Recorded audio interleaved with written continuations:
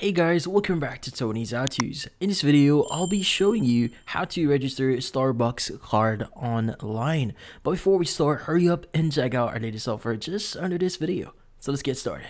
So the first thing you need to do here is you need to go to the official website for Starbucks, which is going to be starbucks.com, and from then on, log in into your account. So you need to provide your username or your email as well as your password.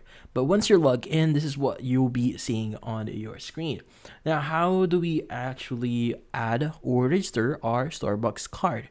Well, what we need to do is we need to go to the top right of your screen. So in this case, you should see account. In this case, let's go and click on account. And in the drop down here, we have card management, my rewards, history, personal info, payment methods, privacy and data, and settings.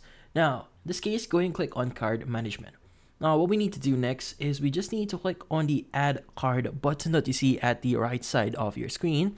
And from here, just indicate or type in your Starbucks card number as well as the security code as well. Now, if you want to make this your primary card, just click on make this primary card. And from here, just click on add card for you to basically add this card into your Starbucks account. Now, in this case, this is how you actually register your Starbucks card online. And that's about it. So if you find this video helpful, hit the like and subscribe button and watch our next video.